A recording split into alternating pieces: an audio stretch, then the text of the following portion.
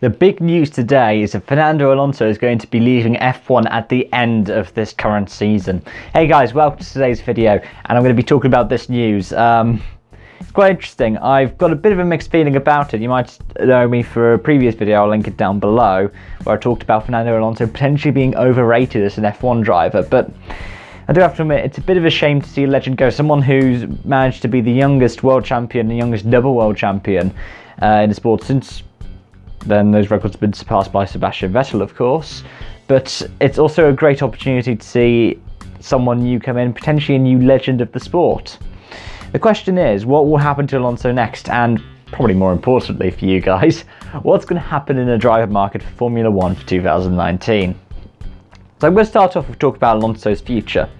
Now, he's still under contract with Toyota Gazoo Racing to race with them for the remainder of the WEC Super Season that ends at the middle of next year, the middle of 2019, with the Le Mans 24 Hour. So he can easily see through to then with Toyota Gazoo Racing. He might look at returning to IndyCar. I know Andretti were recently saying that they were still looking at having him back in the car and they'd be delighted to have him there. He could even go into further business ventures with his own businesses, his own further teams like his cycling team or with his own karting team. He certainly has the money to do it.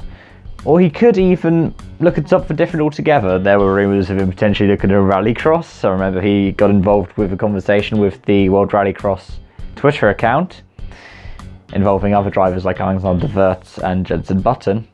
But he could even pull a Kimi Räikkönen. I know he might be a bit old to do that in a couple of years' time, but he could potentially even do, well, I've got the Triple Crown now, I want to go back to F1.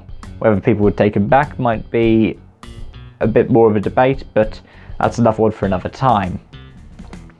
The big thing though is what happens to the F1 driver market, because, well, it didn't really seem like it was so much of a sure deal that Alonso was going to be staying at McLaren for 2019. It seemed like either he was going to stay there, leave Ferrari, or leave the sport altogether. There were the odd rumours that he was going to go to Red Bull, but let's be honest, that was never really going to happen. It largely leaves Sainz all but confirmed to go to McLaren. It seemed quite fairy tale. The guy who inspired him to go into F1, not the guy who inspired him into motorsport particularly, because you have to remember that Carlos Sainz's dad, also named Carlos Sainz, is El Matador, two-time world rally champion. It would be fairy tale kind of thing for Sainz to go into that drive. It would hopefully be a bit solid as well, maybe with those new regulations coming in for Aero next year. Norris could also step in. I know this is a bit unlikely. Zach Brown was saying that it would be unlikely they were going to put a rookie into the car next year because they're not too certain about what the car is going to be like.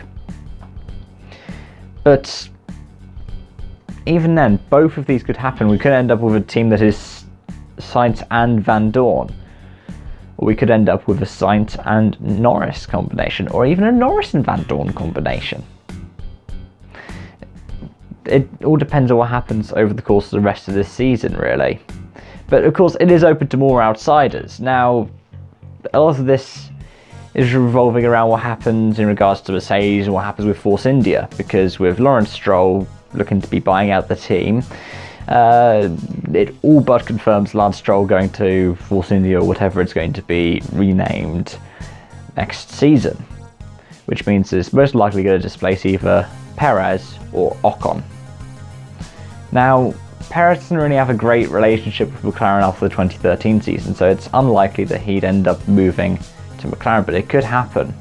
Because remember, McLaren and Mercedes don't particularly have a great relationship after they severed engine ties at the end of the 2014 season. So it could easily be that one of the Force India guys might end up at McLaren if they don't end up at Williams. Again, that would depend on what Mercedes do in regards to their relationships with Williams. They seem to be strengthening some kind of technical ties. And also what happens in regards to Robert Kubica, because there's still the chance that he might return to F1 with Williams. Maybe even, this might be a long shot, but it could be a chance for a Renault junior driver to step into the fray and go, well, I want to drive for a team, and this is a Renault powered car, why not put me in here? And that could potentially be Jack Aitken.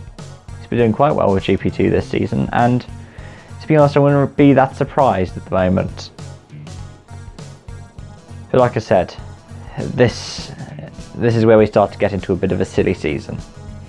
The big players in this are going to be Williams and Mercedes, because if Mercedes decide to use Williams as their kind of main customer team, because for the last few seasons it seemed like Force India was the strong customer team, with Ocon being there, for example, Mercedes junior driver.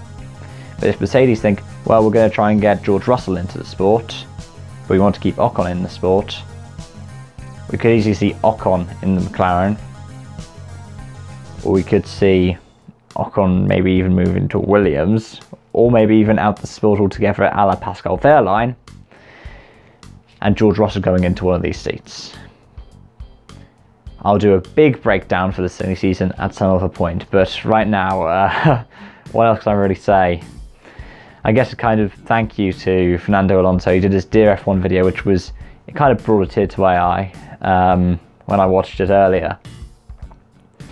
But thanks for the memories, thanks for being such an inspiring driver, and all the best.